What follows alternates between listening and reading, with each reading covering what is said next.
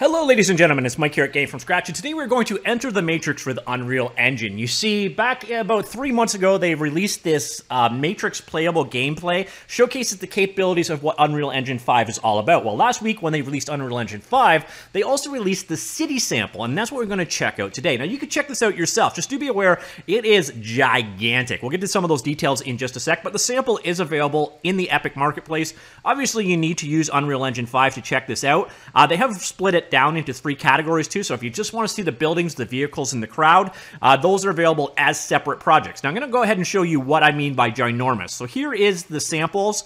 101.3 gigabytes in size. Yeah, this is a monster. When you go ahead and make a project out of this, you just killed 100 gigabytes of your hard drive, plus 100 gigabytes for the assets themselves. So if you want to download and spend 200 gigabytes of your drive, you can do so, or we can just check this video out, where I'm going to showcase the example, and I'm going to showcase some of the new features and functionality in Unreal Engine 5, and this is, honestly, I hate to use the term unreal, but it really kind of is. So here we got a cityscape. All of the buildings, by the way, were generated using Houdini. They do a really in-depth video kind of walking through how all of that, actually, the process works. I'll show you how to use this demo yourself, some of the cool things you can do to check it out, and some of the things you can do if your hardware isn't amazing. What you're seeing, this is running on a modern 12 series Intel processor with a 3070 Ti. So a pretty modern, beefy computer, and it can still bring it to its knees at times. But this is the world we are dealing with, and this shows a lot of the new features and functionality of Unreal Engine 5. Specifically, Nanite, Lumen, and also we've got world partitioning. I'm going to show you that in a second. So let's go with Nanite first. It's pretty straightforward on the whole. I'll show you the visualization of it. What Nanite basically is a really powerful LOD system. So you can see the various different LODs being done here. You can see the actual raw triangles over here. And what it does is basically does automatic LOD levels for you, or level of detail levels for you, so you can deal with an almost infinite amount of geometry. You can bring in your almost raw sculpted assets in like film-ready format, and it will make a game-ready version for you. Now, do keep in mind, when you're working at a developer tool side of things, it's going to make the process a little bit more demanding, but that is the one thing going on here. The other thing we've got going on here is Lumen. Now, Lumen is basically a real-time global illumination system. You can see the lumen scenes, the reflection scenes, and the surface cache of the scene as we are navigating around. And Lumen is this new lighting system that basically means that you can just put light sources into the world, and it takes care of it for you. There's no baking of shadow maps or anything like that, and it does a very impressive job on the whole. So that is kind of 2 of the neat new features of Unreal Engine. Let's look at a third one now, and that's world partitioning. Now, you notice we've got this building, but if I go past this building and off into yonder, well, yonder is actually pretty empty. So you see we've got, well, nothing over here. And you notice down here on the grid, we've got this area that we can see. Well, what I can do is I can grab a handful of cells like this, and I can say, okay, load those cells in. And now it's going to dynamically load in and stream in the data for these guys. So all of a sudden, oh, we got more world to go through. So if you've got these really large world environments, you can load them in various different partitions as you go. Obviously, it's a way of, you know, making it so you can have larger and larger worlds all in one editing environment, but you only really need to focus on the areas you want. So if there's an area that I no longer need, I can basically select it, I can right-click it, and I can say, okay, unload this cell, and boom, it is gone. So that is the new world partitioning system. Nanite and Lumen all in action. And now let's see this actual demo running. So this isn't really a full-blown game, but you're going to be kind of amazed at the number of systems that are actually at play here. So let's play this one, and this actually takes a few seconds to get started. So I'm going to pause it for a second. Okay, here we go. So we're going to zoom down into the world view, and then we're going to be able to participate in the world at large. Now, you're going to notice this is actually getting choppier on my end simply because of the video recording. I'm actually taxing my video memory between running the demo, running Unreal Engine, and then video recording at the same time. But here you can see the world that we're in. We can walk around in it, and it's more impressive than that. You're going to see actually there's birds and cars in the world that are all participating, and let's go and piss off some pedestrians. So you can see they actually respond to you like so. So there is quite a bit going on here. A number of different pedestrians have been added. Let's run into this guy. Ugh, hey, and they look at you like, hey, what the hell's wrong with you? You can also even go ahead and fly at any point in time. So I'm going to hit X. Let's speed up, and we're going to go look at some of the traffic systems in place. So we see traffic running around in the world. Well, when we were looking at it in the editor, we had none of those things. Those are being controlled by various different systems. I'll show you them in action. The cool thing is you've actually got physics, so you can run into things. And you notice all of the vehicles are actually fully destructible. The chaos physics system is at work here. We can go up here onto the highway and cause even more carnage if we wish. So there's a number of systems controlling everything. I'm going to show you how to go ahead and get access to some of these things. But you notice we've got buses in the world, we've got cars and so on. Let's go ahead and drive into this car. Boom! And hopefully it causes some carnage. Nah, it didn't. Alright, let's run into the side of this bus if I can't catch up. There. So everything does have mass, including you. And apparently you weigh slightly more than a car. Ooh, cop car. Boom!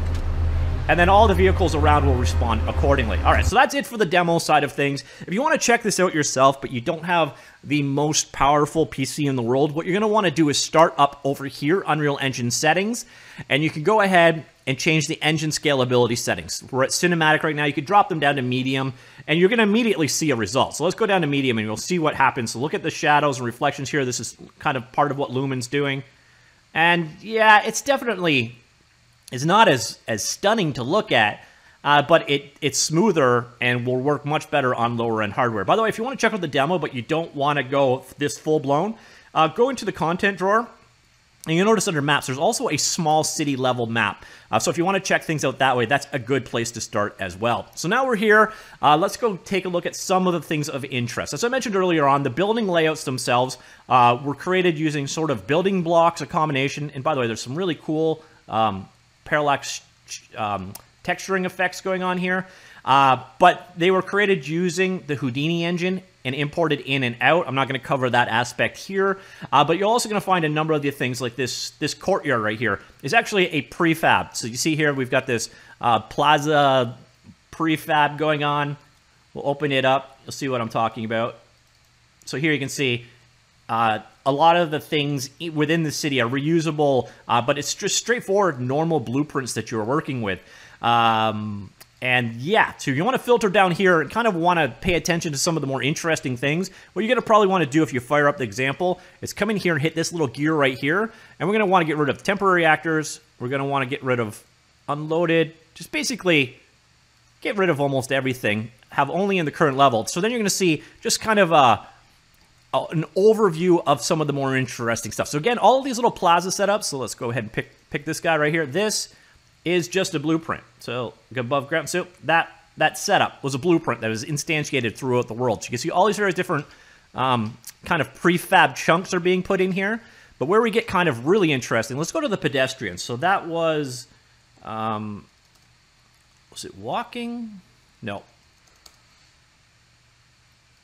It was crowds. So we're going to come up here. We're going to search for crowds, like so. And then you're going to see here is the Mast control crowd blueprint for spawning the people that go in our world. So we can go ahead. We can see details of it right there. Parts of it are implemented, I believe, in C++. So we're not going to really go into that too much. But I'm going to come down here. And what you're going to see is you've got some neat fine-tuned controls over the spawning in the world. So you see here we got spawn. We're going to, how many things we can spawn. We got generators for basically creating the various different humans in the world. So let's say we wanted to populate our world a lot more. So we're going to have 500,000 people at this point in time. Now we're going to go ahead and see our demo in action. I will resume as soon as that is back.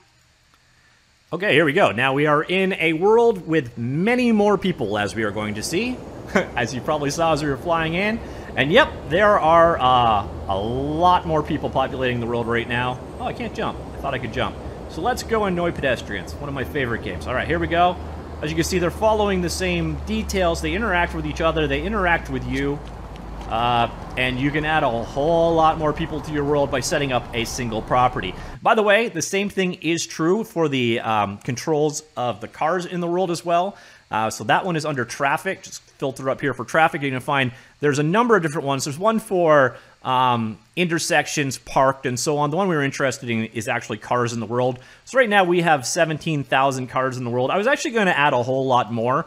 And then I found in an earlier demo of doing so, really all it did was created a traffic jam, which was quite boring. It actually felt like a real city in that way. But here you can see what they've done is they're spawning a number of different vehicles. So you got 13 elements in this array. So if you wanted to have your own additional cars in this scene, you could do so. You just come on down here and add one into this list. So we can see here we got a number of different vehicles. We'll look at this first one.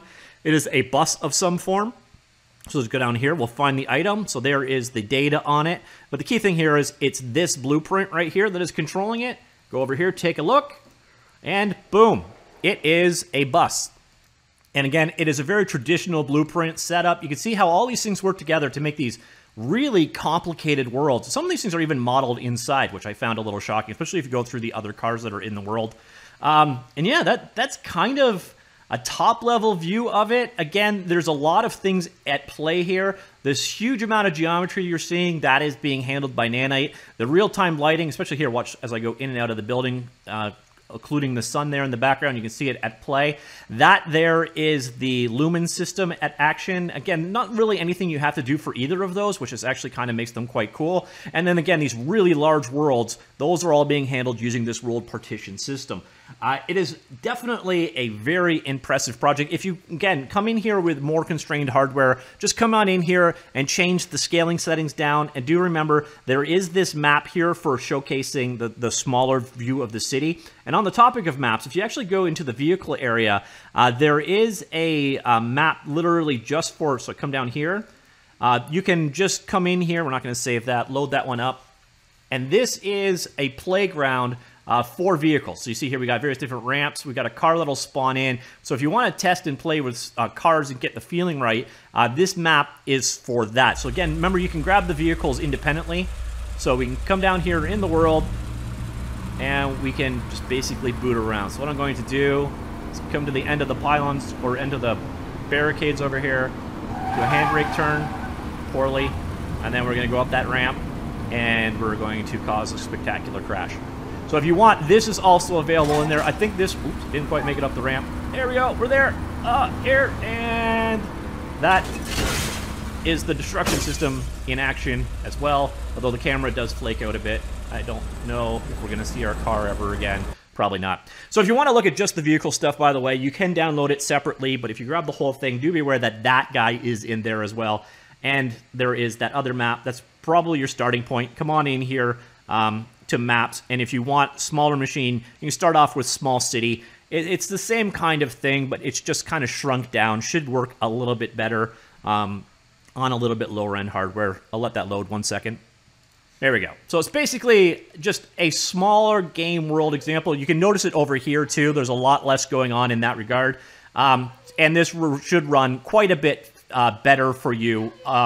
So yeah, so check out the small city map as well. Again, you can load more in as you need it. Just kind of come on over here and load the selected cells in like so.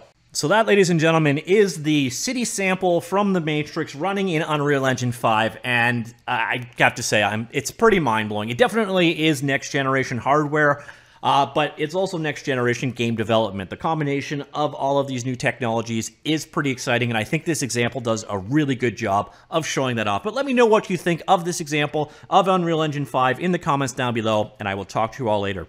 Goodbye.